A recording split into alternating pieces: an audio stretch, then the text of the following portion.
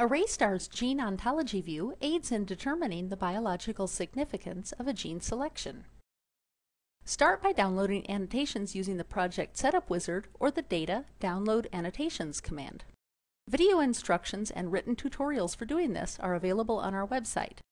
For this video, I'm using Go annotations. Next, I'll classify and group genes of interest by identifying their ontology terms related to Go biological processes.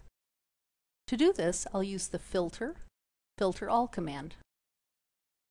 After filtering, I'll select the results in all views. Next, I'll go to the Data menu and choose Show Gene Ontology. The left section of the Gene Ontology view displays the terms and statistics for the designated annotation field. Ontology terms are displayed as a hierarchical tree with expandable branches. I can click on any column header to sort the tree by that column. Here, I'll sort the terms by increasing p-value.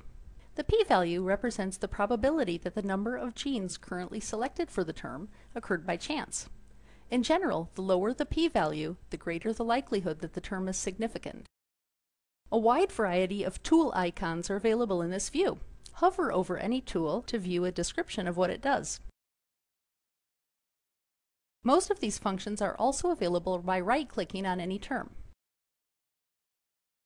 I can hover over a Go term to view its full name, ID, and description.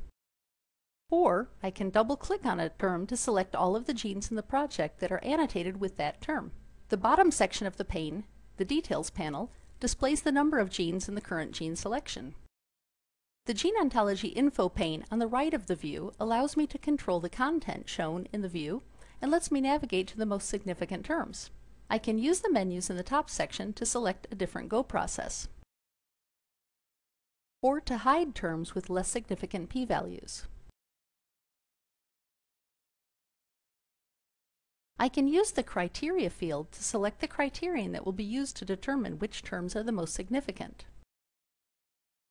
3 types of graphs are available. I can hover over any part of these graphs to view which term is represented.